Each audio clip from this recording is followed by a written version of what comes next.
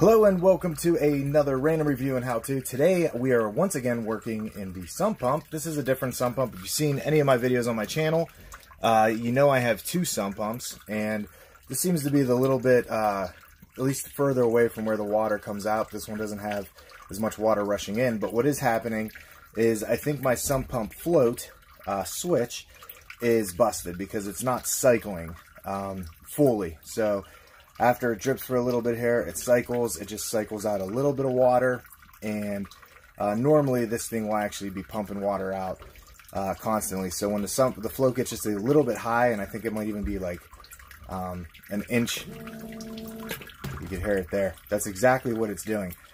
So I think that I want to go ahead and swap out that vertical float switch. I went ahead and picked up this Everbilt Verticle Float Switch. This includes a bracket and clamp for clamping up to a 2-inch pipe, the piggyback plug, and it's ideal for use in small diameter pits. So a couple of things you're going to want to keep in mind about this particular one is that it's actually made for if you don't have a ton of room. So if you don't have a lot of room inside your crock there, this is exactly what you're going to want.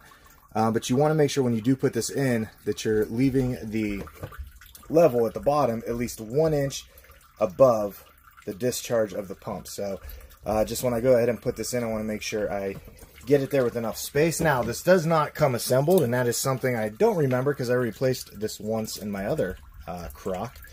So what it comes with here is the actual top of the switch here, and then this piece here just slides right in there. So you put that in, and then there's this little peg that goes in, and then this little piece goes on the bottom here, but not until I go ahead and put on my float. So I'm going to go ahead and assemble this all together. For those of you that have never worked inside of a crock of a sump pump before, I can tell you a few things. First of all, where I live, we got a ton of clay. So there's a lot of clay buildup that came into this. I'm actually going to scoop that out after I'm done with all of this, just to clean this up a little bit. But what happens is, and you're going to notice I have two pumps in there.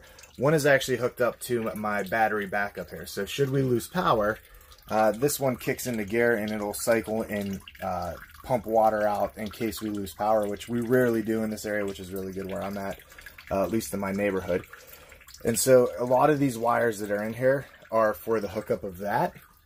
But the other thing that I have here is just my standard pump. So that pump comes out, and you can see that this is how this works. So if you've never done this before, the switch that we just bought goes in between your sump pump hook and your cord that you plug into.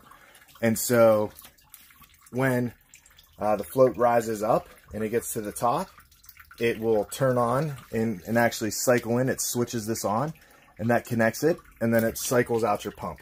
So, and it cycles out your water. So that is how a sump pump really works. So if you're having issues, before you go and maybe replace your sump pump altogether, you check that switch, because I've had these switches go bad before, and so that's always the first thing I kind of look at, just judging by this one. And it also could honestly just be there's a ton of gunk on top of it that's weighing it down, but either way, I just want to switch it out there. These things are about between 35 and 40 bucks. This Everbilt one was, I think, 39 at Home Depot. I'm going to have a link down below to Amazon. If you purchase it from there, it helps me, which also helps you. So I'm going to go ahead and just assemble this, and then come back and show me disconnecting everything here. Wanted to show real quick that I got this part here assembled, and so the way that this works is now I got my grommet there at the bottom, and so this float sits in the water, and as the water level rises, it catches up here, and you'll hear it click, and that switches it on. And then as this goes back down, it eventually grabs the bottom and clicks it back out. So that's the basic function of how this goes. So this piece went in, there's a little pin right there that goes into it, and that's how this works. And then what I did here is I just need one flathead to unscrew that and open that up. So now I'm going to go ahead and disassemble inside. I'm going to show you what that looks like, and then we're going to reattach the other one.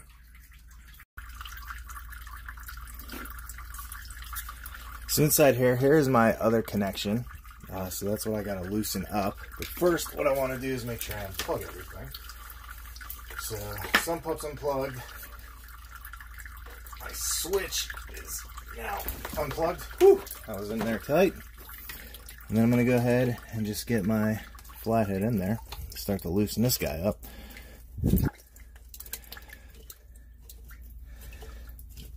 And by the way, this is not a clean job. So when you're in here doing this, you're gonna notice right away how dirty everything's gonna get. There's some of that sludge coming in. It's very much just sediment, so I'm gonna pull that out. So I loosened this just so I could work with it a little more. Pull that up. I'm gonna go ahead and unloosen, or just loosen. Unloosening would be tightening it.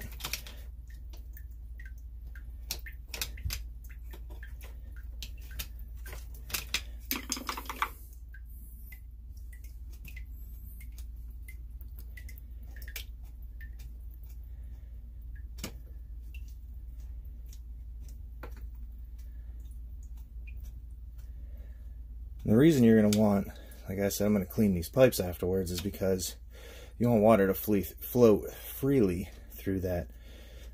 Because if should any of these pipes, and they all should be on a downward trajectory to this crock to empty into it, but if they're not, I started to level it out, now I got water just kind of sitting in there, and it'll find its way out, but I'd rather just have no resistance whatsoever.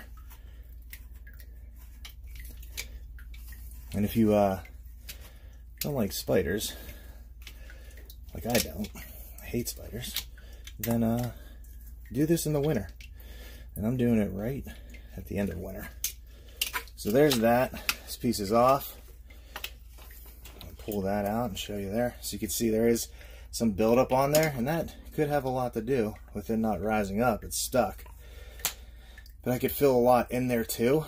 So it's probably full. I could just take it apart and clean it, but I'll do that after the fact and then have this as a backup should I need it. So I'm going to go ahead and remove this. And do so, I got to go around all this wiring.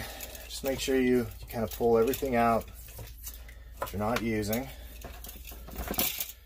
So pull that out, set it aside, and make sure all my wires are out of the way.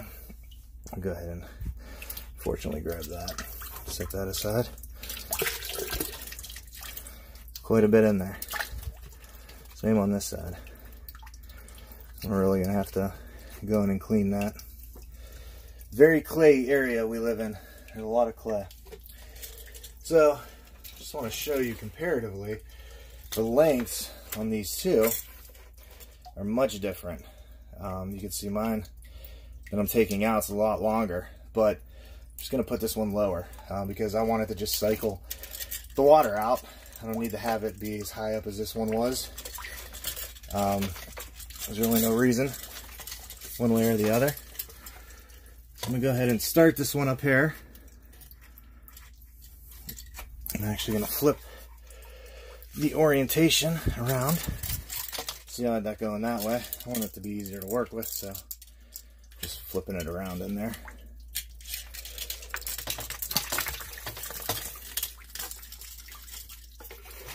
There we go. Go ahead and start that.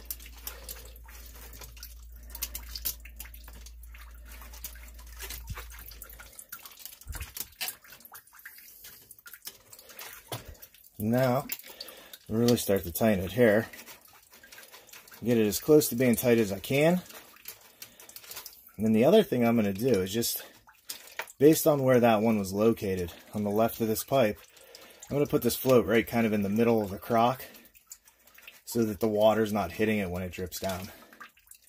Because if there is all this sludge and everything else kind of moving through, I don't want it landing on it. So I want it to kind of be oriented away from that. So I'm going to get this pretty close to being all the way tight, and then I could just shimmy it down the pipe. So there I go. Remember, I'm going to want to keep it an inch above where the bottom of the sump is. So make sure I do that. Did I go too tight? I think I did. I'll loosen it just a little bit. There we go.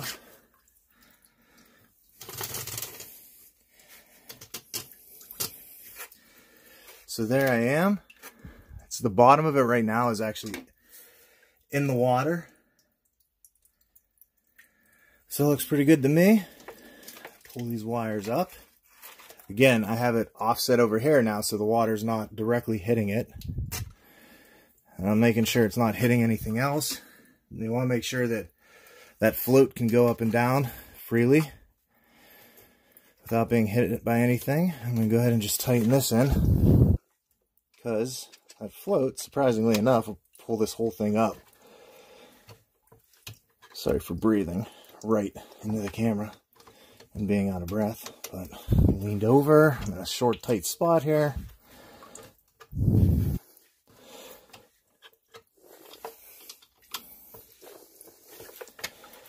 There we go. It's getting nice and tight. One more half. There we go. So we're now tight. The last step for me is to go clean my hands, but I'm going to go ahead and make sure I put the plug this back in. And I'm putting it once again in between my sump pump cord and the power that we have coming out.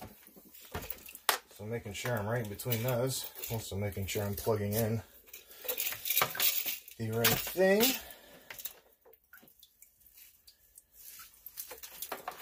So I'm plugging my sump in now. And then, easy enough just to test it. Obviously I could sit here and wait to see if this fills up, but I could also just grab the bottom here. And there we go. And that's what we're looking for. So that is full replacement here of a sump pump float. Like I said, if you want to purchase the one I got here, you go ahead online. Down below there's a link to Amazon. That is an affiliate link, which means I get a very tiny commission if you purchase it from there. If you like this video, there's a lot more where this came from on our channel. Check it out. Get subscribed by hitting that subscribe button. I want to thank you for watching another random review and how-to. We'll see you next time.